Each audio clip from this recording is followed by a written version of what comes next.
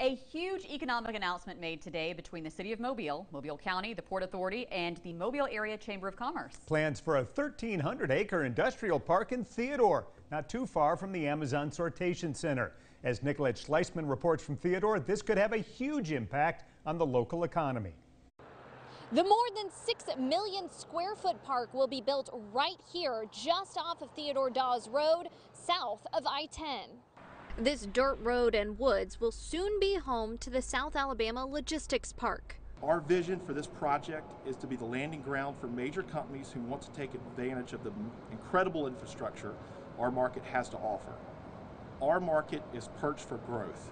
Mobile Mayor Sandy Stimson says this area needs a project of this size because of projected growth of both Brookley Aeroplex and the Port of Mobile. The work starts very soon, later this fall, on deepening and widening the shipping channel. So approximately within 4 years, we will see fully loaded container ships coming into the Port of Mobile, and we need a place to take those products that are coming in. And the development will lead to more than 1,000 jobs. This really propels us into being a much more significant distribution hub. These renderings show what the development company plans to build on the 1,300-acre space for companies wanting to do business in Mobile.